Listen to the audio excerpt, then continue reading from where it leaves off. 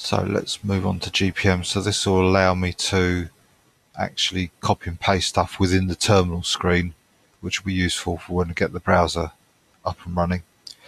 So for now, let's tidy up wget,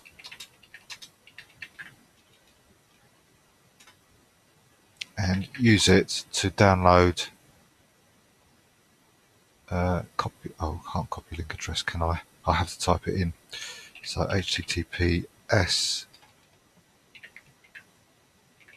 enduin.linux from scratch.org/BLFS GPM/GPM-1.20.7.tar.bz2, and the other one I've got to do is www.linuxfromscratch.org/patches/11.0/consolidated-1.patch. Right, so in the screen now you can see that it can't verify the issuer of the certificate for this HTTP connection, but it does suggest that we add in no check certificate. So let's do that and just trust that we're connected to something that's not untoward. If you are worried about this, then the best thing to do is to boot into a live CD or live USB and download these packages through that, because that will be using a certificated secure connection rather than doing it in Linux from scratch as I am doing.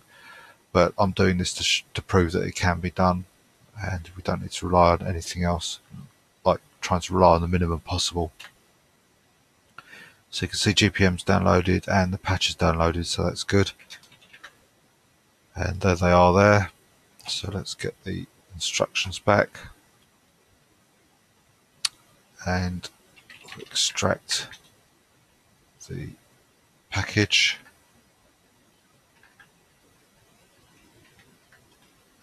.tar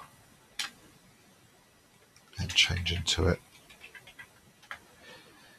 Now the first thing we've got is to enable the use of GPM, you need it mouse interface enabled in the kernel. The chances are we've got it enabled because we built from a default config. So I'm going to go to another terminal, Alt F3 I've gone to now, log in again, change to the sources, Linux. I could go into menu config and look for this option, but nicely they've given us the actual config symbol, the name of the symbol, so all we need to do is look for that. So in fact we don't need to do this, to be quite honest. I can go back and do zcat if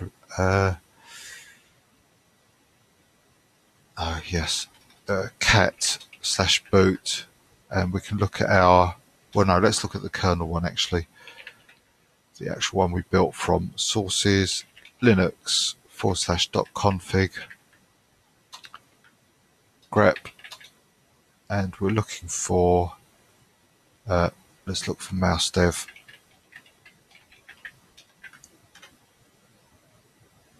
Okay, it's not set, so we do need to go in there, rebuild the kernel, and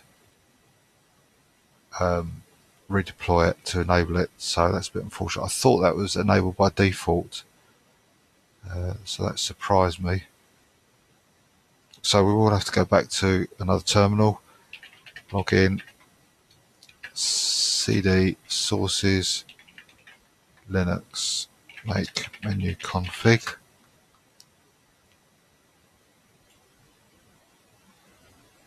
and we just go down to device drivers, input device support, there it is there, and look for the mouse interface. Yes, it isn't set, so I'm just going to enable that, force that in as part of the kernel, rather than a module. It's up to you whether you want to build it as a module or not. So that should be sufficient. Let's quit, run, make. I'll just check whether this uses all cores. I think it picks up. It should. I'll come out of there. I'm pretty sure that make uses the make flags because it's targeted for make. But let me check.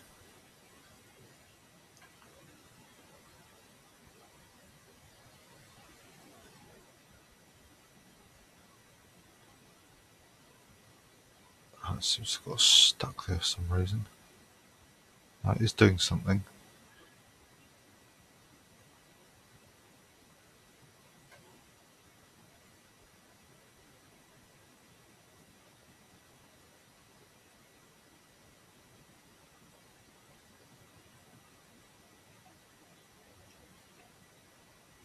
It seems to be a little bit on the slow side for some reason. I'm not sure why, but they are.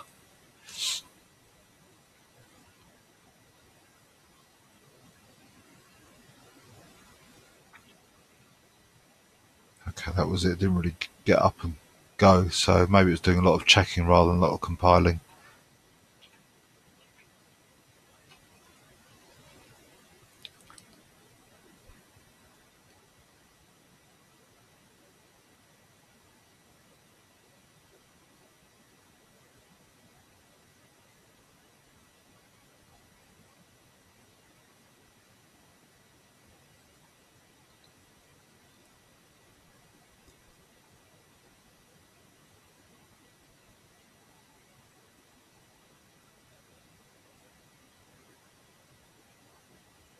Okay, that's done. So you can notice straight away that the version number, if you like, has gone to, or revision number has gone to number 3. Again, when it reboots, we should check that to ensure that it is the new kernel that have just been built that has been activated. So I'm going to do Control R and see if I've still got the. It doesn't look like I have that copy command I used before. Unfortunately, it hasn't saved it. So I'll have to do this again by hand. So cp arch x86_64 boot bz image, copy it to the boot, VM Linux-2 and cp system.map boot system.map-2 and cp.config boot config-2. So that's all I need to do. So I'll do Control D to come out of that, go back to my first terminal. If I rerun this command, it should say that it's set now because I've changed the config file and I've rebuilt the kernel. So I'll do Control D and a reboot to activate that.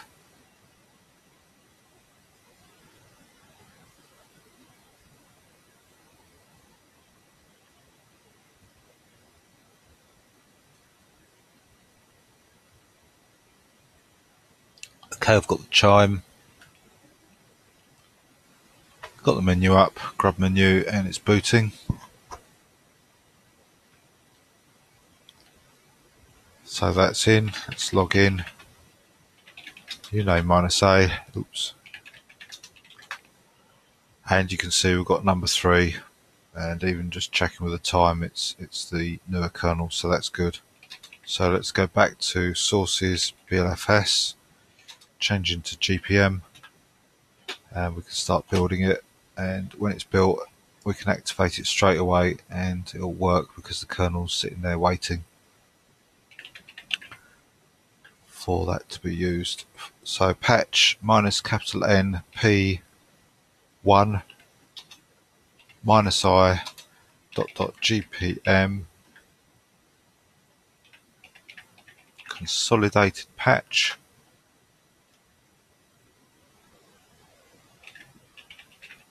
AutoGen.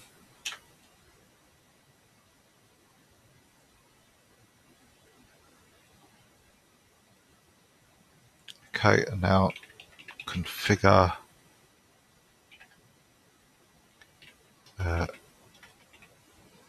prefix equals /usr sysconf dir equals /etc. So, like I say, this is part you've really got to be sure you're typing incorrectly, else things we put will be looking in the wrong place.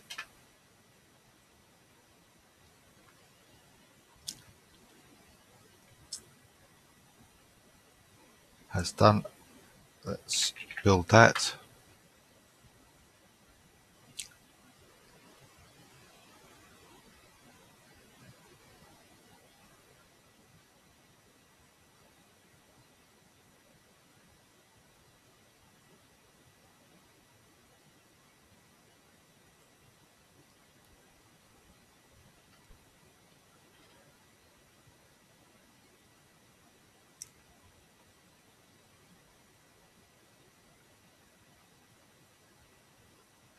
Okay, that's done. So we can move down to installing it at this point here now. So make install.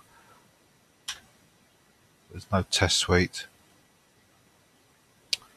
And now we've got all this typing to do, so it's critical again to get this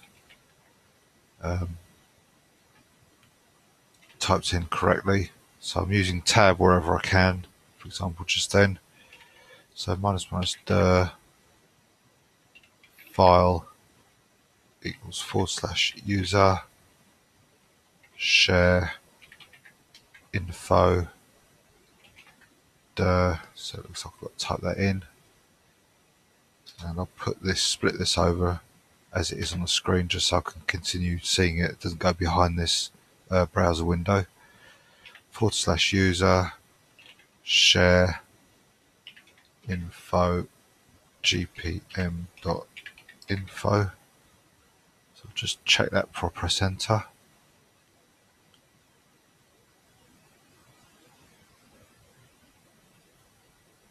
It looks okay. Then rm-fv /user lib /lib gpm.a. So that's a static file by the looks of it, that's why it's being deleted. So be careful with that one, don't delete anything else. ln-sfv libgpm.so.1.0 to user libgpm.so.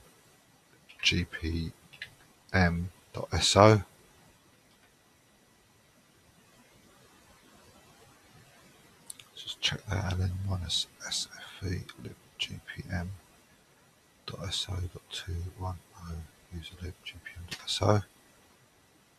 Then install -v -m644 conf /gpm root conf. That goes into etc. So that's that bit.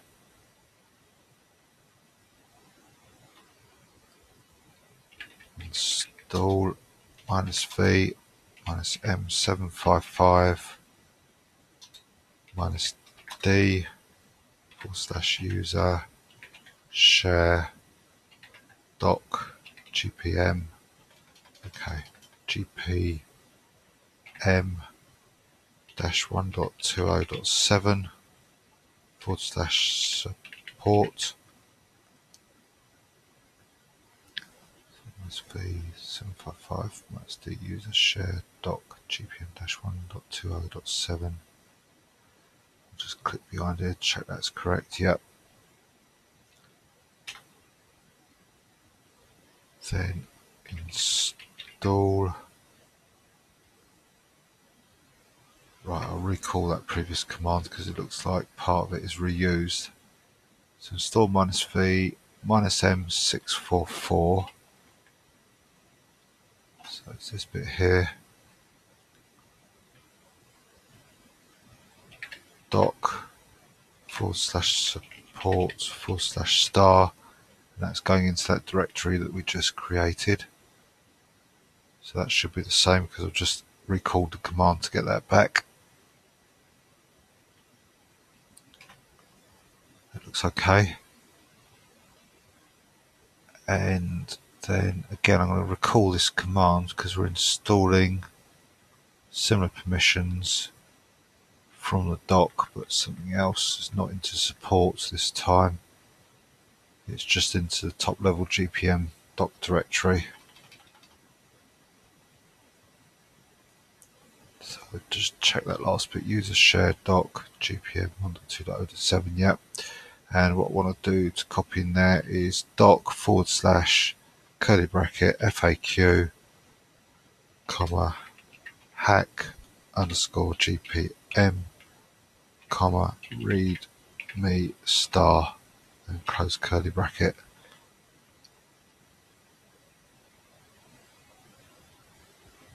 Just take that space out, hack GPM and read me star. Yep, that looks okay. So that's installed. Right, so now we need a boot script installed. So we need to go back to this tab here, boot scripts. I'm going to go back up to the BLFS directory. And now, because I've got wget, I can actually fetch this. In fact, I'll recall there's the other wget command there. Yes, it is. Because it looks like it's a similar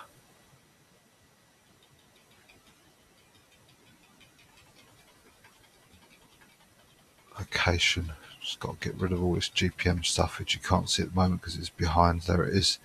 So you can see this first part is the same location it's coming from. It's just the name of the script. So BLFS boot scripts / BLFS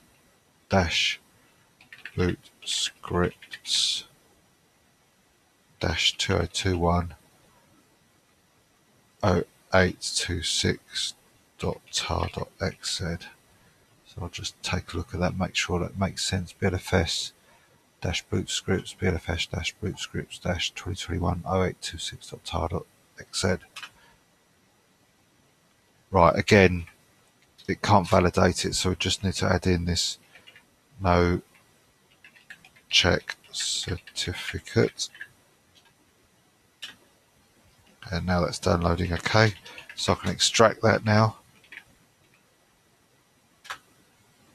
And you'll find that I won't delete this because there'll be other boot scripts that we'll be installing, so it seems pretty pointless just to keep on deleting it, extracting it, deleting it as we need. So I'll just leave that there all the time. So I can get rid of this tab now because there's nothing else to do with this one. Go back to GPM and change into the BLFS boot scripts directory and run this make install GPM command. And there you can see it's installed several boot scripts. So it's got a configuration file here, and generally this should work. What we've got here, examples. If you're using a computer, a PC with a PS-aux connection for the mouse, then PS-aux is probably more accurate, although I believe ultimately IMPS2 and PS-aux get down to the same thing. So sorry, not PS-aux, this dev input mice. And there's a command there for finding values that will be accepted if you've got some other obscure mouse connection. For example, bus mouse was another one I seem to remember from years and years ago. So let's edit this by hand So etc sysconfig, so it's called mouse, nice and simple. I for insert, so hash begin / etc sysconfig mouse mdevice equals, as I say, the defaults that are there should work most of the time. If not, you'd have to, as I say, either run this command or read the documentation to find out what's more appropriate for your mouse. So dev input /mice, which may also incidentally mean more changes to the kernel. Protocol equals quote IMPS2 and Gpm-opt equals an empty string, and end /etc sysconfig mouse, and that's it. So it doesn't actually tell us there, but we can start this straight away because we've installed boot scripts. In fact, it mentions it here, this boot script here. In fact, there is an init.d directory symlinked to this location, so we don't need to type the full location. We could just type in init.d and we should find there's a GPM